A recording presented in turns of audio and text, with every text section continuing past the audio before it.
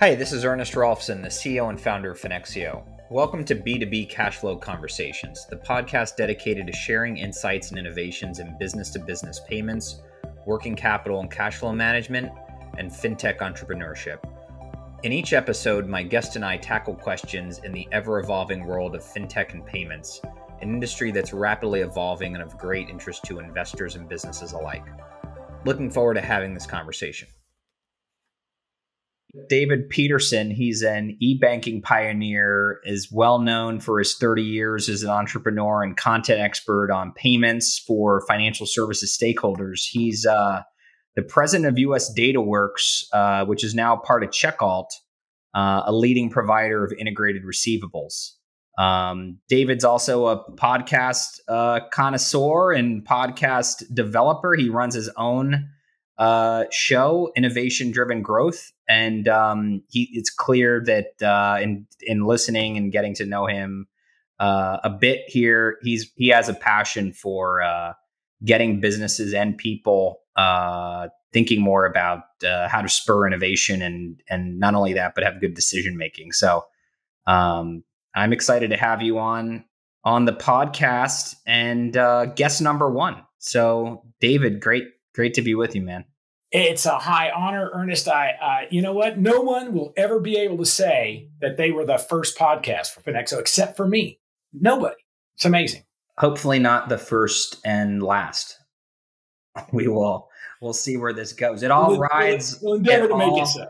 It all rides on this momentous conversation. No pressure. No pressure. There's every day is the Super Bowl. Here. So, that's it. Laces out. Laces out, as they glad say. To be here and looking forward to our chat. That's me too. So why don't we start off by sharing with the listeners what is, US DataWorks and CheckAlt, and what do you guys actually do? What's making the sausage move there? And then certainly if there's a vision or mission statement or something, that's always interesting. I've gotten good coaching and advice on that over the years. Love to hear from you. Absolutely.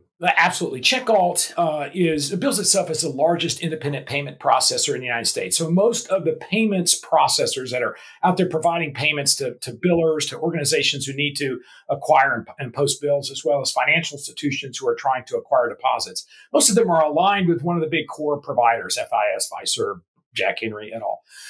CheckAlt is an independent payments provider. So it gives billers, but more importantly, financial institutions who are supporting billers, a complete suite of products. And Shai Stern, who is our CEO, is a great visionary in our industry, and he likes to call CheckAlt the house of payments. If there's something going on with payments that a biller or a bank would need, Shai wants to make sure that we provide it either directly or through the many APIs that we support or through the many third-party relationships that we support. So we try to be a one-stop shop for both traditional paper-based, there's still 15 billion checks written every year. So there's still paper coming in with coupons and so forth. But there's also this push for electronic billing. CheckAlt wants to basically be the independent provider in that space.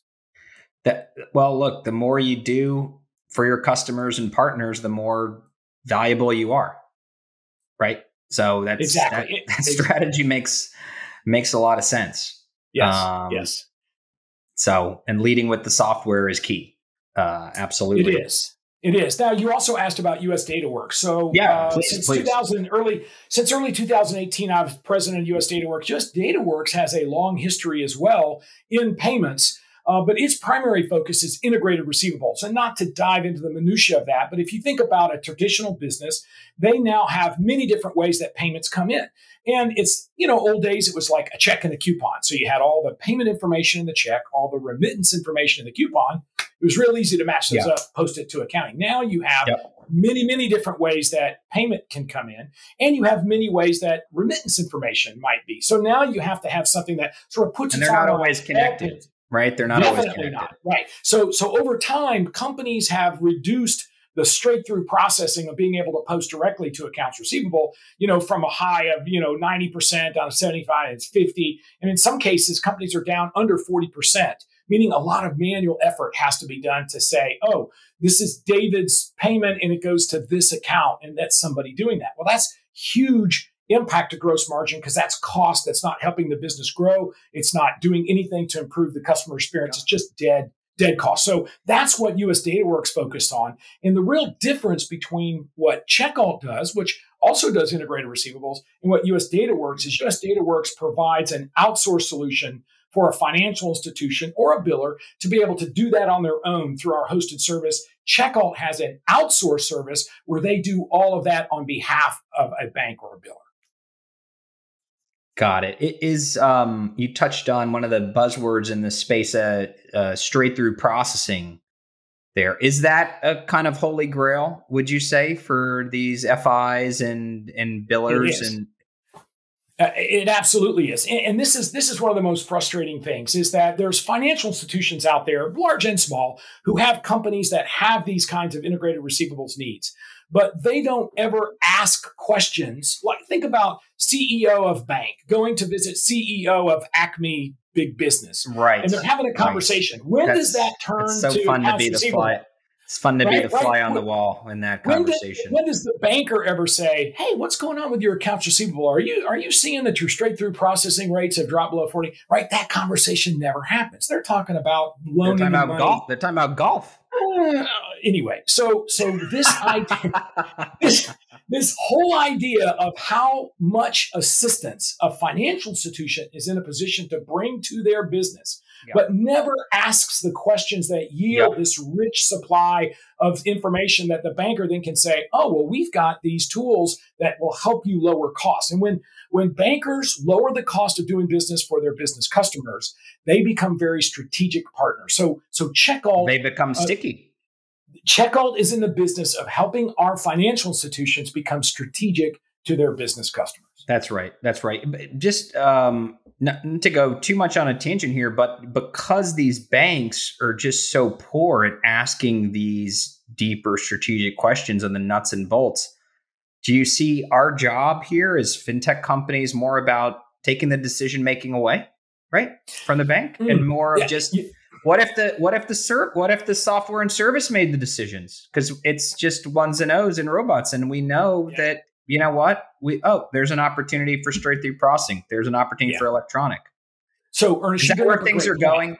It is. And let me separate the functional aspects of actually getting these associations of billing, payment and remittance information together from the ability of the financial institutions to connect to their business customers who need that service. So what we've done at CheckAlt is we've said, look, every time we have to manually make an exception repair, I don't know what this account number is. Okay, I go through a series of steps and I associate this account number with this payment. Now our system learns. You have machine learning or artificial intelligence, however you want to say it. So now start to use our services. They're beating us at chess. So now that creeps back up to 90, 94, 95%. Here's the problem. Even though we can technically do that, it still requires a banker to go to their business customer to ask key questions, to have what I call a crucial conversation, so that they know and understand that business, that medical company, that city, county government, that utility company, that property management company, they have a need that we can fulfill. We just haven't been asking the question. So the technology is exactly as you represent it. It's advancing and doing a lot of things automatically, but bankers still aren't asking those crucial questions. That's right. Well, I think the data can be the way to lead the horse to water, to help them do that. That's it's right. About putting that in their hands. That's right. And I'll just say that the outsourcing, US DataWorks has a very robust platform. To be honest with you, we were not nearly as successful prior to our acquisition by CheckAlt as CheckAlt was, because CheckAlt is outsourcing. A lot of banks now, and even billers, are to the point where they're just like, we don't want to touch. We don't want the mail to come into us. We don't want to open envelopes. We don't want to touch it. And so that the appetite for outsourcing is huge. Now, come into February of 2020, and what did we have? A global pandemic. So how did people feel even more so at that point about physically touching envelopes? Right back in those early days, they weren't really sure how the virus was being transmitted. So the appetite for people to come in and say, here's a professional organization that has operation sites all over the United States, so that wherever you are, we've got the ability to take your physical mail, bring it in, process it, and give you files that post to your bank and post to your accounting system. And then further, let's take all of the things that you're getting in paper and how can we help you convert that to electronic? How do we help you make that transition so that instead of it just being paper until the last check rolls through the system in year 2073 or whatever, now we're actually giving them the ability to migrate that over to electronic, which further reduces their costs, improves their gross margin. That's right. That's right. Well, I mean, one of the things in parallel, I mean, right, my company, Finexio, is about helping companies make and deliver payments. And as much pain as it is for the suppliers or payees or in your world, these billers, right, about you can't be sending people in the office right now to collect checks. You can't do it. It's got to be electronic. It's not safe. And we've seen, I mean, I spent this last week with 3 companies over 300 million in revenue, sending people in just to deal with checks. And on our side, they're sending people in to print and mail checks right now. That's crazy. And so I think the pain is higher than ever on both the receiving and the sending side. And, we've got, a robot being controlled with an iPhone. They're crawling around on the moon. Right. We can look at Mars. Mars. We're on Mars now. Sorry, I thought I was in 1964 for a minute. I better take another sip of coffee. We're in 2021. We're on Mars now. Ernest, you make the greatest point. How is it that we can see a beautiful high definition picture of the landscape of Mars, and yet the landscape of payments for both on the accounts receivable and your world accounts payable side is still in 1973? How's that happen? Look, banks are not technology companies, as we know.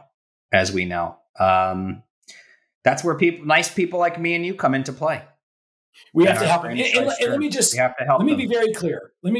I am not disparaging financial institutions at all. These are folks who perform an incredibly valuable service in their communities. Absolutely. Is super important. They are so important, especially to business customers where they're getting credit to expand their business, build new buildings, bring on new people, and do all of these payment things. What they really haven't done, when you think about large banks, the Bank of America, Wells Fargo, Citi, Chase, and so forth. Yep. And then you think of all of these thousands of small community banks everywhere. The companies like CheckAlt are there to provide that downstream, thousands and thousands of banks, the ability to do things that might otherwise be very expensive for them to do. Yeah. And we basically take on and do they don't have the scale. We're not saying that they're not capable. We're not saying they're not paying attention. We're saying, let us come alongside you and provide the pieces that are missing so that you can offer an incredibly strategic service to your customer, and we'll do all the work. You're a known speaker and influencer around innovation and in financial services. I mean, is it hard? What is fundamentally, in your view, with some of these banks we're talking about, and smart people, good people, is there a barrier around innovation within those 4 walls that you think we should know or talk about or tease out here? Is there something real, or why is this? There's this explosion in fintech. Right? I mean, why banks, they have all the business, they have all the money, they have all the relationships. What's going on? Yeah, it's incredibly hard to be a bank. A few years ago, the OCC opened up a fintech charter, and there was worry that, dozens or hundreds of fintechs were going to go be banks. I think maybe one went forward to be. It is really hard to go through all the process and be a bank. And as somebody who started a software company years ago, Gold Leaf Technologies, that was a wholly owned subsidiary of a bank, I know how difficult it is to actually operate as a fintech and be a part of a bank holding company. There's just rules and regulations that limit your ability to truly be innovative, right? So your initial question was, is there a barrier, right, to banks being innovative? Banks are incredibly tradition bound. In fact, I'm going to throw this out there, Ernest. I don't know if this is. Let's go crazy. I don't know if it's crazy, but I was working. I'm on the board of Payments First, a nonprofit payment association based in Atlanta. We were talking about the conference, and we're September conference. What kind of speakers do I said, what we need? We need a funeral home director to come give a talk. And they're like, what? That's a great business. What are you talking? Funeral. What are you talking? It's a great business. That's a great business. I said, here's what's happening. I have some friends who own recession proof. And we were sitting there talking about business and innovation, whatever. And think about another business besides banking that's pretty tradition bound. It's probably funeral homes, right? And so I was asking my friend about it. He said, David, he said, our customers have completely and totally changed. I'm thinking, what are you talking about? Dead people or dead people? He goes, no. That's not our customers. Those are our product. Our product is services for dead people. Our customers are those that are left behind making decisions about what's going to happen with the dead people. So those now are young Gen Xs, they're millennials, and maybe even in some cases, some older Gen Zs. So the way that they have to pitch their services, the model in which they talk about all the business of funeral homes has now completely changed. Even a lot of the things they're doing in funeral services are changing based on this changing demographic. They understand that they cannot stay pat. If their customers are getting younger and moving, so must their marketing, so must their services. And so I think this is the parallel that banks see. They are still focused on those customers that make them the most money, which are primarily baby boomers, right? People of my generation.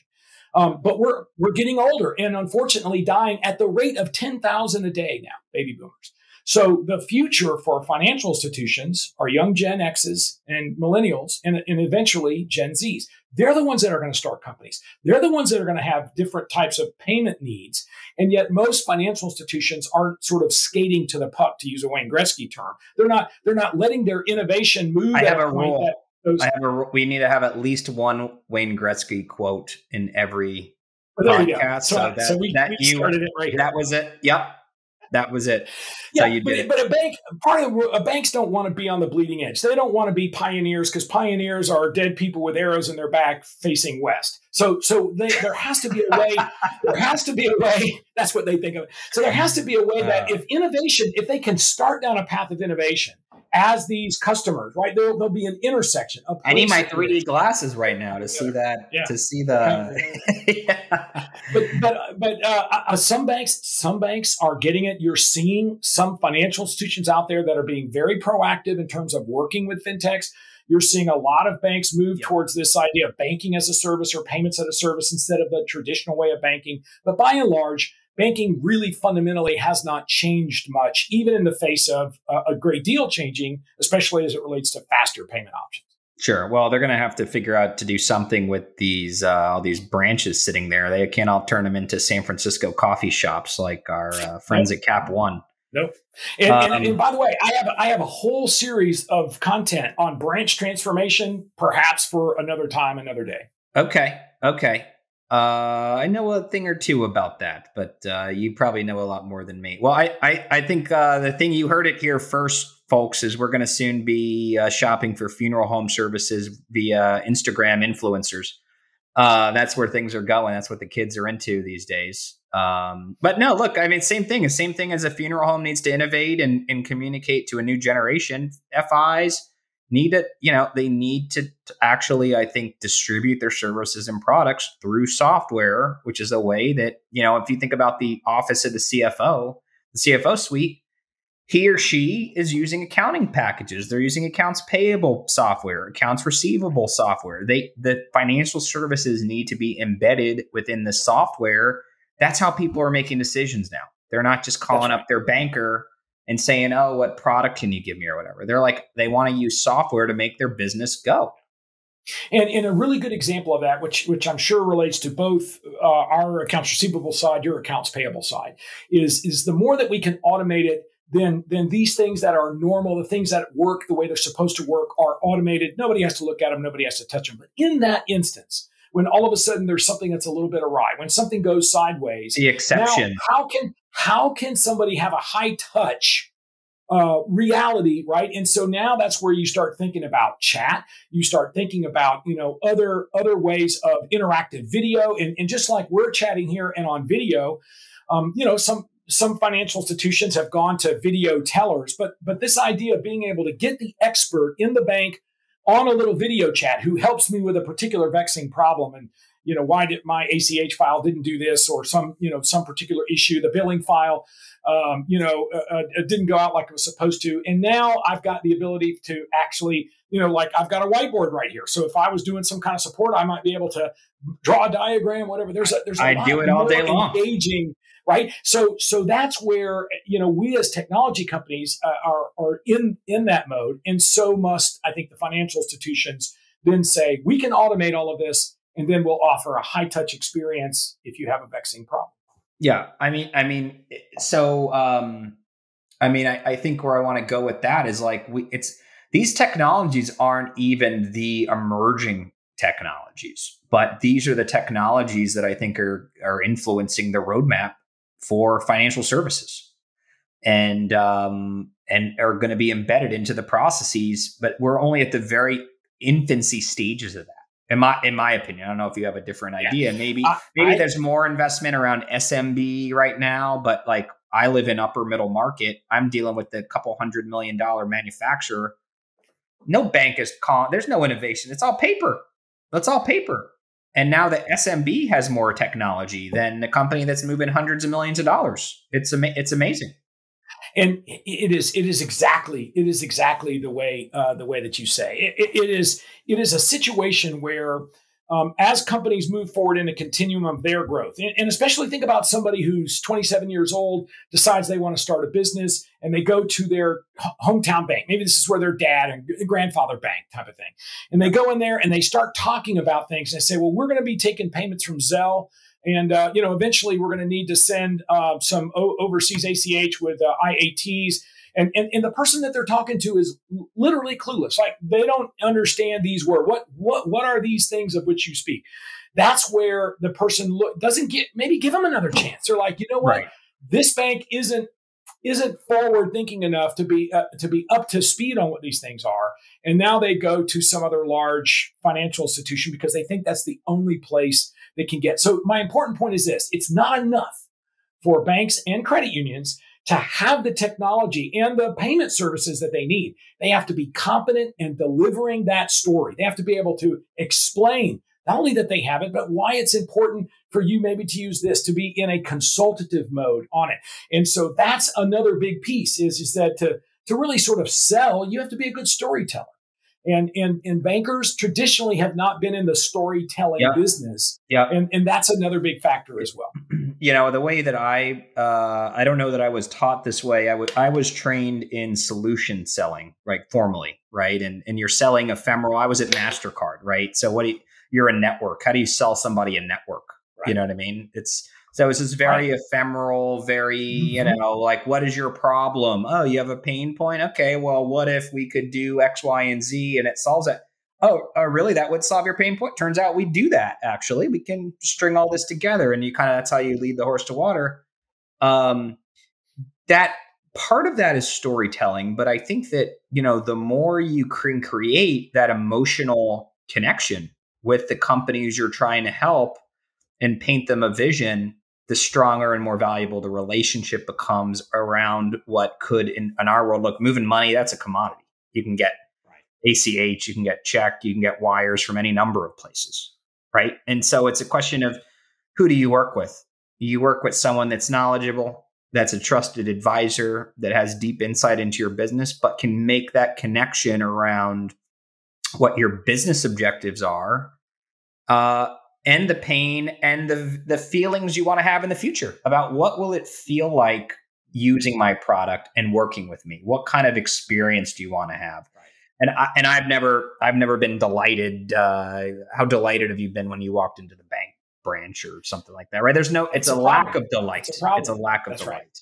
Right. That's right. There is no question. And I will just use CheckAlt as an example. If a financial institution goes to a vendor and says, hey, this is what I want to do. I need to offer Lockbox for 24 of my best, most profitable customers. I need to be able to do some type of electronic bill payment and presentment. And I want all that integrated together in a package. And a lot of companies say, yeah, we have that. And it's very structured and standardized. This is the way it works. Yeah, it's what you see at CheckAlt. What you see at CheckAlt is more along the lines of having conversations with this financial institution and learning about some unique things that some of these companies are doing, and then using the tools that we have to basically create something that's standardized in terms of our ability to run it on the back end, but really gets tailored to what any individual customer needs. And I think that's the same model. That because we do that, we wind up having longevity. A lot of companies that stay with us for years and years and years that just, maybe somebody else came along and said, hey, we can do this for you for a nickel cheaper or whatever else. But they know what kind of service that CheckAlt represents. And so that's the same thing we're looking for. Is if I walk into a bank and I say, hey, I'm looking for a payroll account. I need to be able to pay my folks. And immediately they open up the big fanful brochure that has all of the checks of how you can do write payroll checks, right? Well, wait a second. I didn't say anything about checks. I just said I needed a payroll account. So immediately I should be thinking ACH. ACH credit should be the way that those goes. It's just that different of thinking of listening to what somebody says and then understanding more what they mean. They only know what they know. We should be the experts to know what they need and help them come up with a solution that fits their needs. That's exactly right. No, I mean, what you're doing at CheckAlt around more of I don't want to say custom solution. I want to say the right solution for the right customer versus an out of the box tailored. That's exactly right. It's a tailored solution. A Savile Row style solution. Right. Bespoke. Bespoke. That's what gets you in with the customers. And I think for payments, and we've seen this in merchant services, merchant acquiring. It's a commodity now.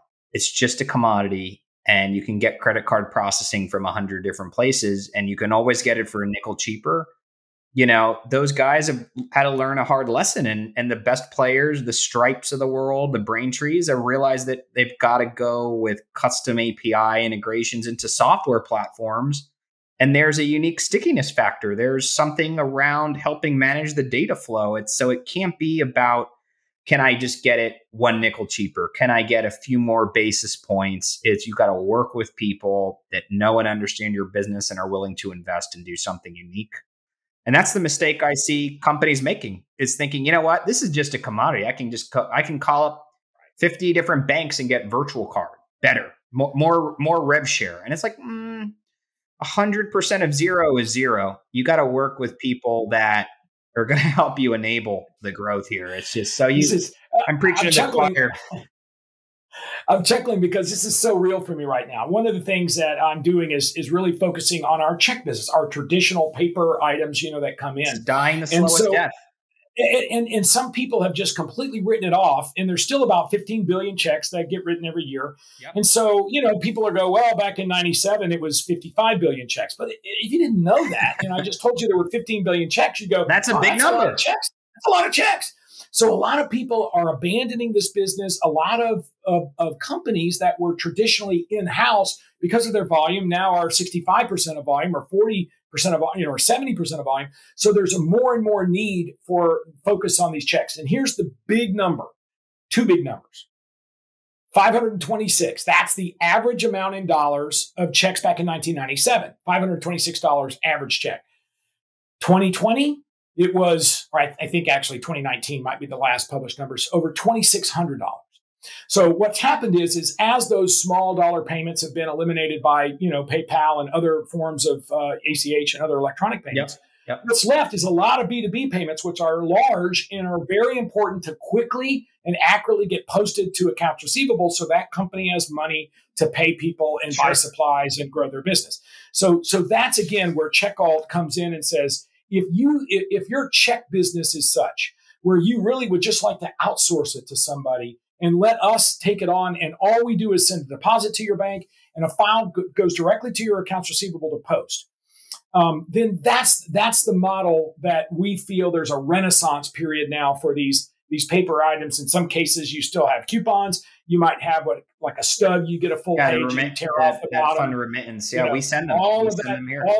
All of that stuff is still very, very active. And even though checks still are declining, the rate of decline has really slowed a lot. So there's still many, many years left of active check business. And CheckAlt just wants, I don't know, what would Shai say? He just wants half of it. He's not a greedy person.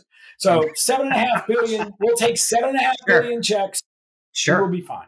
That's fine. That works for me. We'll have signs out there that say, send us your checks. We'll take one of the things we would say at MasterCard, a billion here and a billion there, and soon you're talking real money, So it's fine. That's cool. So where now that we are where we are, I mean, there's been a lot of acceleration due to 2020 and the changes we've seen in COVID. I mean, is this going to continue here? Do you have any kind of predictions about this? Is this going to slow down? Or, I mean, this has undoubtedly been a help for your business, I would imagine. It has, no question, no question. Here's what I would say. I would say that we are not going to go back to what things were in the fourth quarter of 2019.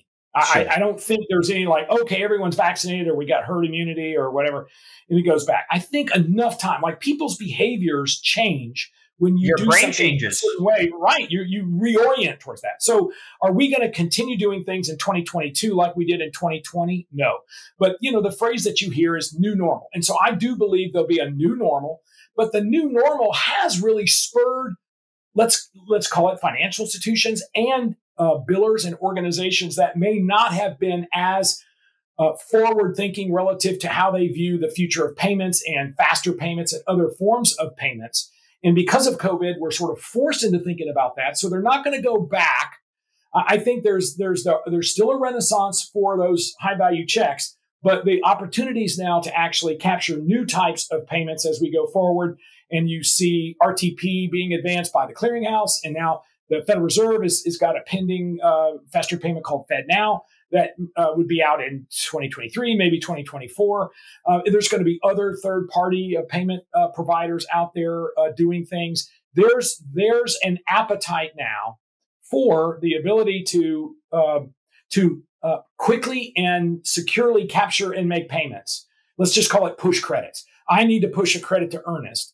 And there are a number of use cases, both on the consumer side and the business side, as well as the consumer to business side, where an instant payment with two parties that don't know each other, but that is not going through the card networks could be very valuable. And I think that's where, really examining those use cases and then a banker going to businesses they know would follow those use cases can now tell a story.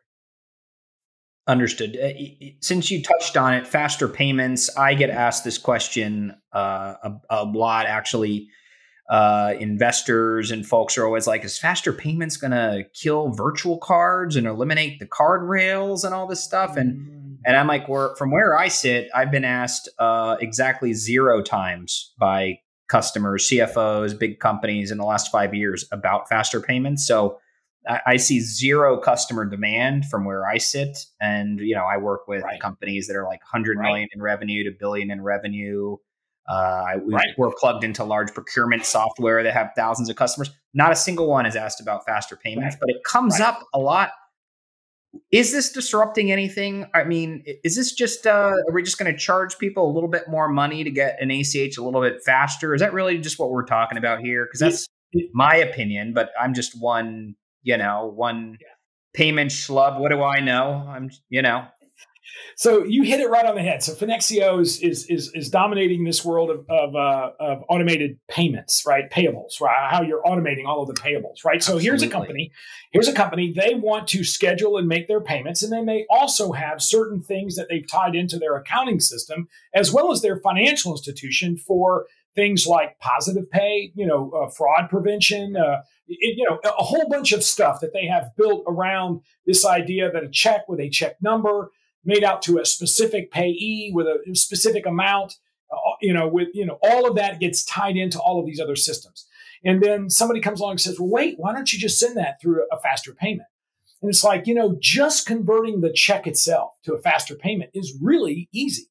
What's not easy is now making sure that all of those other systems that you had for fraud prevention, for management of accounts payables, for the way that information is flowing between accounts payable systems and the ERP, the accounting system of record, or the bank. In other words, all of those things have to come together in order for you to say, I'm going to replace this check as a outbound payment from a business to another. Probably to another business. So the way I would say it is that if you went to, it's like, why isn't any CFOs asking Ernest about this? It's because they've got a system that works. They know when and how they're making their payments. And so what's the use case? What's the business case for somebody who's a manufacturer to say, I have to send money to somebody and I have to do it right now? So I have one. I have one. I'm going to share it with you. You probably don't have any billers that do this. We've got the gold right here, folks. You're hearing it first. Here it is. A rancher in Texas rolls up to a stockyard. Are you from Texas? Are you Texan? I am not. I am not. You're not. I was born and raised in Florida, and I live in Georgia. Oh, this rancher from Texas rolls up to a stockyard with a bunch of trailers. He's going to buy 100 head of cattle. He does not have a previous relationship with the stockyard. He picks out his 100 head of cattle, and he owes them, let's pick a number, $250,000. Now, before he drives away with 100 cows, the stockyard wants to know that they have good funds of $250,000 because he's going to leave with the cows, right? It's not something he arranged ahead of time. He didn't arrange for credit ahead of time. He's going there and saying, I'll buy these cows and I need to do something so that you can see that you've got $250,000 in your accounts as good funds. Cash is king, as they say. That's it. So he obviously doesn't have $250,000 in cash. So that ability for him not to have a previous relationship with this company, but still affect a payment within a reasonable period of time. And there are similar examples on the consumer side, right? Where a consumer wants to buy something at a garage sale and it's more money they can get from the ATM, but they're not going to take your check. You're from California and you happen to be visiting your sister in Georgia, whatever. I mean, there was a lot of use cases where it would be really helpful if I could push a credit to you and you knew that you had the funds secure. So going back to your earlier question, a lot of these models, like the RTP model, the FedNow faster payments model, require the financial institutions to integrate with their core system to give those systems access real time to somebody's available balance to know whether or not they can fund those payments, and similarly to credit somebody for the receipt of those payments. I think that there's a lot of opportunity in the EFT POS rails with using those buy now, pay later deals that are blowing up. Right. The idea that I can push you a credit that without us having to have a previous relationship or even be on the same app, that I could push you a credit through the debit rails and you would see it because you would look at your online banking through your mobile and see that $750 had shown up to your account from David Peterson. That has legs. And I think you're going to find that for a lot of faster payment scenarios. Whereas RTP, I think it's going to be great as it rolls out and eventually replaces some wires on the B2B side. It's a little bit expensive and it's a little bit more difficult to see it as a day in and day out sort of P2P solution. Right. So really, if there is a loser, perhaps in real time, it would probably be the wires. That's the only way to get same day today. But it's if you're charging you $20, $50, that's right. Done manually. Cut off. And again, banks look at that, how many wires they do and the wire income, and they think, well, how much is it going to cost us to go do something else like RTP? That's a decision point they have. Yeah, these are turns out these are businesses. And remember when was it Dodd-Frank, I guess, right when they kind of had the Durbin Amendment to Dodd-Frank and they reduced the debit interchange down dramatically and had a $10 billion issuer cap. Banks increased all their small business checking fees and ATM fees, and people were shocked. Oh, these banks, they're evil. They're charging consumers. It's like, well, there was just some regulation that took away billions of dollars of their revenue. Yeah, and to be fair, I've said this all the time. Banks are different than any other kind of business, right? So to me, banks aren't any different than the dry cleaners. You go to the dry cleaners, you take your suit, and they do a valuable service, and you get your suit back. You pay them, $12.50, and you're happy about it. You give your bankers your money, and they perform a valuable service. But if they try to charge you $3 for it, it's all of a sudden like, what? Like people are ready to fight. It's an outrage. So people think about their money differently than any other product serves. So banks and credit unions really do have it tough simply because people don't look at the way that banks provide service like they would any other vendor. Hey, you know what? Yeah. I mean, look, it is not free to move money. It costs money to move money, as we know. And these checks are costing like $16 a check to move. Yeah. Right. Somebody's got to make a profit here, and look, the more we move to digital, the more money we can save and the more we can make together and the better it is for everybody. Everybody wins. again, that's why the strategy of CheckAlt isn't to say we're going to be all electronic, because to go to a business and say we'll convert all your checks to electronic, it is not realistic, impossible to do. It's a nonsense securely and safely process your checks, and then work collaboratively with you to move those checks over to electronic payments. That's the right strategy. Hey, look, half of my business is we're checks. We're printing and mailing checks for companies, but I can send those checks with robots. I don't have to have people sending those checks. So I'm helping, Amherst College or, Morgan & Morgan, the law firm, where they're printing and mailing checks with people. And I'm like, you know what? I can kill half your checks, put those to digital, and the rest I'll use a robot to print. Right. Everyone's happy. Everyone saves. Yep. There you go. And as the CheckAlts of the world and others come in and help us further digitize that, life will be good. Right? I agree. It's one of those things. So back to your example real quick. I know we got to wrap up here shortly. Were those meat cows or were those leather cows? The guy in Texas. That didn't come up in because those were, what was it, 10 cows at 250K? So those were meat cows. Those were Texas Longhorns. This is kind of like the Kobe, like high-end Kobe beef, a lot of marbling. It's about the marbling. Well, it's not just the marbling. You have to massage them as well with the olive oil. It's the very first podcast. You're going to be getting actually messages in from people in Texas like, wait a second, the cows don't cost that much. I want to know. We went. My wife and I went to New Zealand, and that's where there's more sheep than people.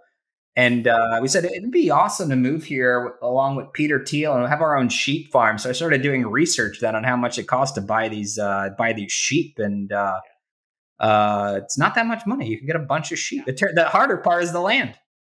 So you got to get the land. That's right.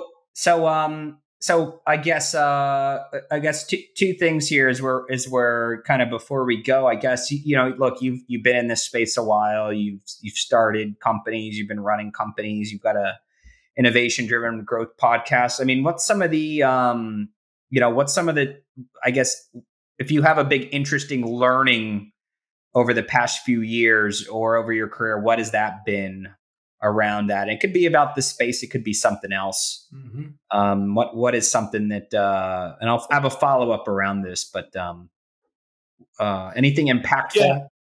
It's amazing because I actually work with some young people who are starting companies, and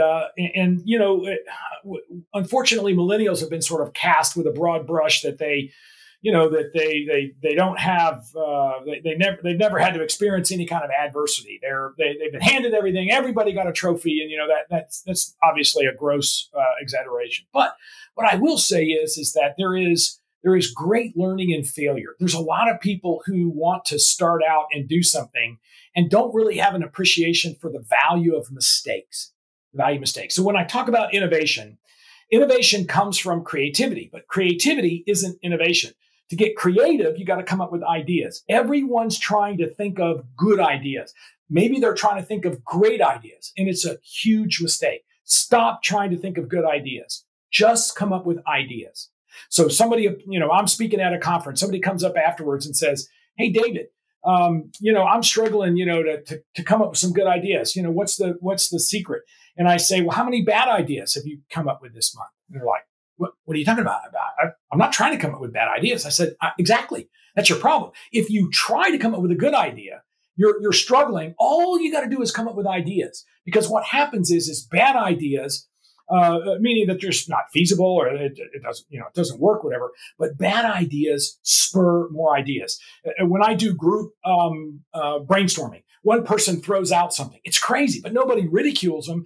But somebody in their head goes, "Oh, that's a crazy idea." But what wouldn't be crazy? And they think of something that they now say that they would never have thought of, but for the quote crazy idea. So we have to stop stifling ideas. If anyone ever in any company throws out something that says, "Oh, that's a crazy idea, that's a bad idea," whatever, they are literally stifling innovation, keeping that person from coming up with other ideas. And so if somebody comes up with an idea and it's nuts, and then their fifth idea is really wacko, and their 15th idea is just out of this world, maybe their 25th idea is something that all of a sudden saves the company $2 million a year.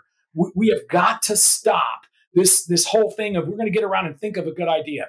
Harvest ideas, collect all ideas, then work those, massage those, might be the seed of idea. Give it some good soil and some water and some sun, and let it blossom into the fruit of innovation.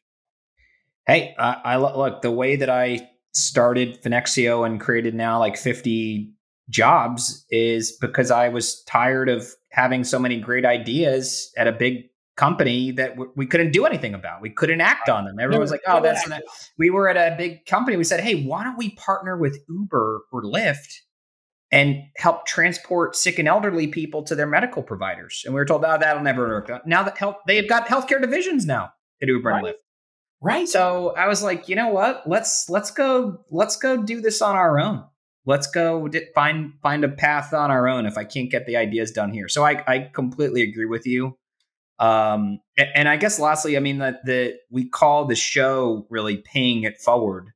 It is a play on words that we're in the payment space, but anything you would share in terms of advice around, you being on the front line in payments? Maybe it's a fellow entrepreneur, someone starting their company, or maybe it's other players in the space. What kind of advice would you have to some of our listeners? It could be anything in this area, but here's what I'd say. If you're a parent out there or an aunt, uncle, you have nieces and nephews, you have children, and if you want them to have the potential for an entrepreneurial future, then I think there's two very important things. Number one, let them be entrepreneurial early. Let them have yard sales or sell lemonade or paper route, or I don't even know if they have those anymore. Go around and mow lawns. Anything they can do that's entrepreneurial as a young person is gold. And the second thing is let them ask questions. Don't stop stifling children from asking questions. Yes, I know it can be annoying, and so forth, but you have to allow them to question the world and then provide meaningful. Don't give them, platitudes and unicorns and rainbows. Talk to them in reality about some things that are tough. That is difficult. Talk to them about experiences, but answer and let them ask good questions. And then to my friends in the financial services industry, if you work at a bank and credit union, I would ask you to think about this. There are literally millions of potential customers right now who are coming into the workplace who would never, ever, ever think that they need to have an account at a bank or credit union. They don't even consider that you exist. They don't have any need. They don't feel like you exist for any purpose that's for them. So don't sit there and think that they're going to need you and then come into your beautiful lobby to ask about accounts. You are going to have to proactively help them understand why having a relationship with a primary banker is really, really important.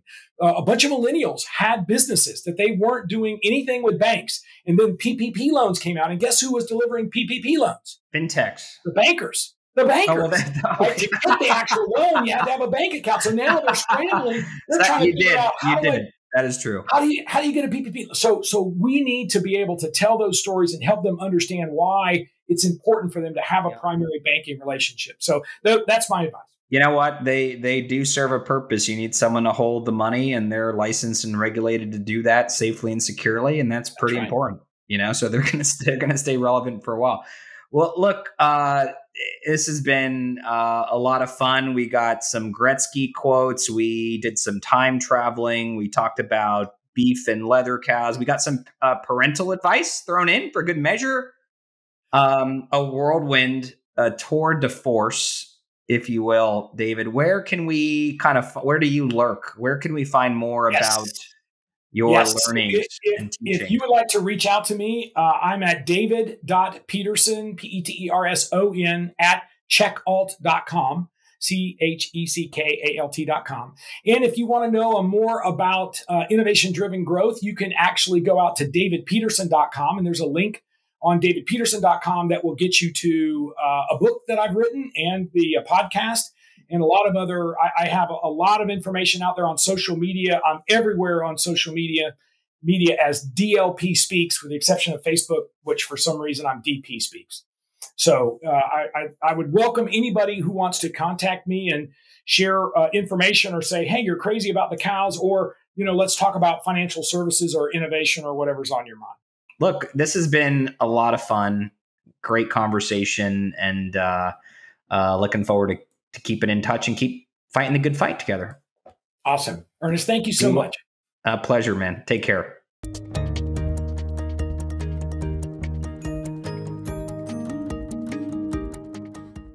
Thanks for listening to B2B Cashflow Conversations. This is Ernest Rolfson, the CEO and founder of Finexio. I welcome your questions and comments. You can reach me at podcast@finexio.com. You can also find us on Twitter at Finexio Payments. To subscribe, you can go to finexio.com/podcast. Be sure to check out my new episodes on Apple Podcasts, Spotify, or wherever else you listen to podcasts. Thanks, and talk with you again soon.